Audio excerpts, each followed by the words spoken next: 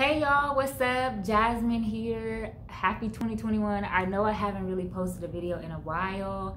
I just want to thank everybody for continuing to view and watch my videos. I'm continuing to get a lot of comments and a lot of subscribers.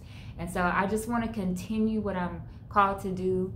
And you know, it's 2021. It's time that we start fresh, that we start again, that we keep going forward for our dreams and what we're called to do. 2020 was really tough for a lot of us. You know, I moved to a new city, I lost my job, and I felt like I was really at my end and I needed to make a change in my life, or things were going to be the same for 2022, you know. So I hope you guys are also not being caught in the season of insanity, doing the same thing over and over, expecting different results, but actually moving forward and making a change in your life. Something that I had to do, and I am back and I'm ready to continue my videos. And I really felt led to talk about Deuteronomy 22:5, and it says that a woman should not wear a man's garment, and a man should not wear a woman's garment. And I feel like a lot of people take this out of the context, you know, and they apply it to women shouldn't wear pants, you know. And I get, you guys, I get so many comments from people that are stuck in a very legalistic mindset. I had a comment recently that said that women won't enter the kingdom of God unless they get rid of all of the external beauty, the aesthetic and the synthetic beauty, like makeup and jewelry. And I was just like, that's not what the Bible teaches. You know, Jesus said that people don't enter the kingdom of heaven because they don't believe in him and because they make a practice of sinning. It's not in the Bible that says that women are going to hell because they wear pants. Women are going to hell because they wear makeup. It's not, you know, we take it out of context and we condemn people that are doing very normal things. I mean, just think about it. With God, you know, you're standing before him in judgment and you wore pants all your life. You really think God's going to send you to hell because you wore pants all your life, or because you didn't believe in his son and you didn't repent of your sins? You know, why do we do this? We reduce, you know, our repentance, our salvation to these external things, to legalism and men's tradition, and we're missing the whole point of salvation, and that's believing in Jesus and living for him, living like him. And so I wanted to really touch on Deuteronomy 22:5. I have been studying it for a while. Like, I have been looking online at different sermons. I've been looking at commentaries, and some people were saying that we can't really decipher what was going on in that time, but what we can say is that the Israelites were God's chosen people, and he gave them all of these rules and legalities because he wanted them to remain holy. He wanted them to remain set apart and separate. And so there were countries and nations around them that were not God's people. You know, they were idolaters. They had other gods. Babylon, you know, they had Baal and other gods, and they did these immoral acts to please their gods.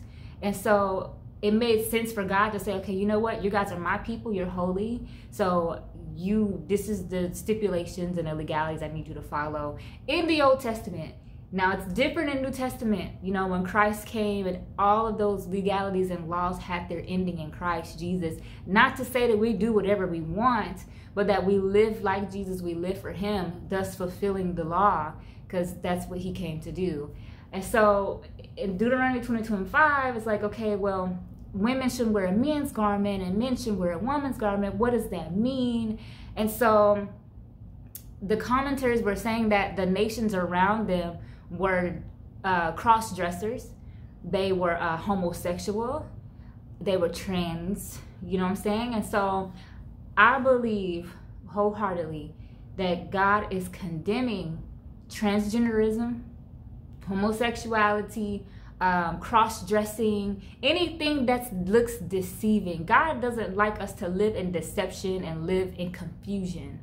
His order is female and male, right? So if you're living this life and you're choosing, okay, well, now I'm going to dress like a man, and now you're confusing people out in public. They don't know what you are. You know, I've had that happen to me before. Not me, but like somebody else, like, sir, ma'am, I don't know, you know, and also tomboys.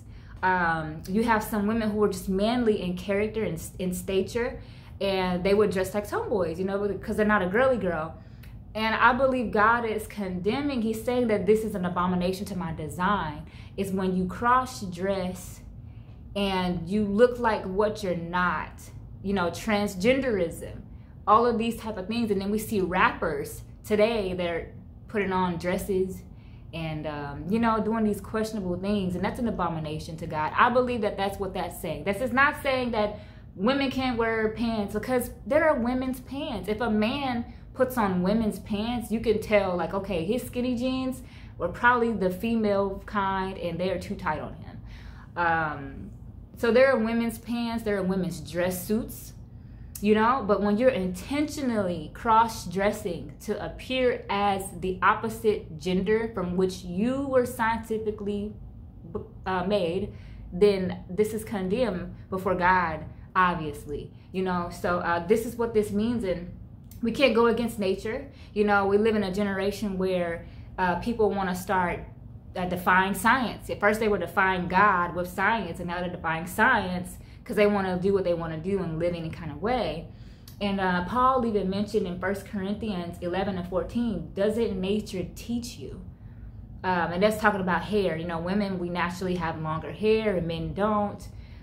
So he's saying, doesn't nature teach you? You know, men are not effeminate men that come off really feminine and they dress feminine. Abomination. This is not your design.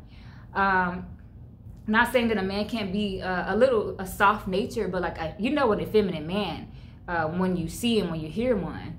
And so these things are offensive to him because it's against his gender roles, the design that he made. And so that's what I wholeheartedly believe this is about, is cross-dressing, transgenderism, deception in your appearance, trying to be what your God-given design is not. And so that's it. You know, I don't know if I debunked it or not, but I just feel that this is what that means. I believe that this is what that means. You're not going to hell because you're wearing pants, okay? But you're cross-dressing, you're living in deception, homosexuality, transgenderism. You're trying to, you're seduced by this deceiving spirit of being like a man, and then okay, you know, this is an abomination. It's not what you were made to be. You can't defy science. Your chromosomes say what they say. And so that is what it is. So thank you guys so much for watching. Thank you for subscribing. We have something new going on with the Modest Movement. We have a Spotify playlist. I don't know if you guys have been keeping up with our blog post. I'm still busy, even if I haven't made a video. Please go to modestmovement.com and check out all the new stuff that we got going on. We have a playlist. I want to get, we're going to have some gospel artists, female artists coming to share their story, their inspiration. It's going to be good. It's going to be big. We got some social campaigns coming up that we want you guys to be a part of. I won't share it yet, but you need to subscribe. You need to get on our email list and get on our Instagram so that you don't miss when we want you to participate. So God bless you guys, and hit me up. Let's talk.